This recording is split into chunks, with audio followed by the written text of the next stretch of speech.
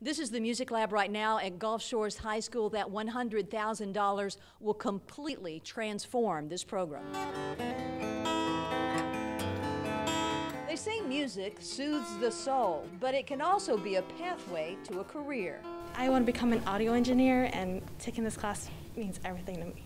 Those classes are about to get a $100,000 boost thanks to Shaul Zizlin and the Hangout Hospitality Group. We're very passionate, obviously, about arts, music, so we really look at this as we were giving the opportunity. This will give children an opportunity to experience everything possible within the music industry. The space is already available, classes in music, technology, and performance already taught. The next step will be what is the right equipment for them to learn streaming and remotes and all that stuff.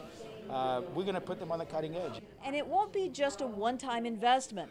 Zizlin says there will also be an annual grant to help expand opportunities for students like Cece Rodriguez.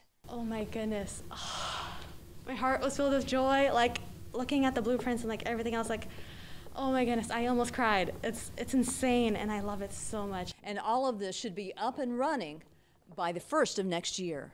On the Baldwin County Beat in Gulf Shores, Debbie Williams, WKRG News 5.